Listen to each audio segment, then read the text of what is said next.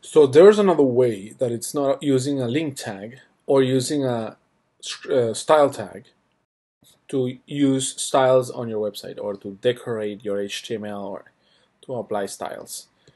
Instead of using selectors, you can just put it on the actual tag. Like for example, let's say that I want this anchor. Actually, there's no anchor. Let me see what's the instructions. Okay.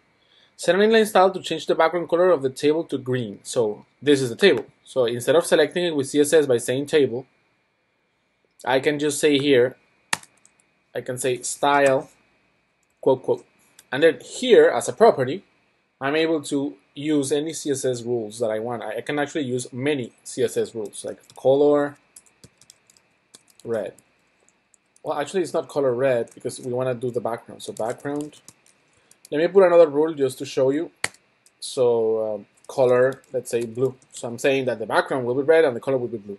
So it's like you're putting CSS here. You know, you see the semicolons. It's exactly CSS, but inline within the style property of the tag that you want to apply the styles to. Let's see how this looks.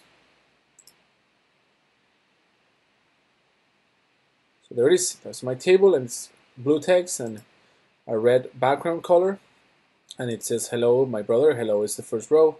My brother is the second row.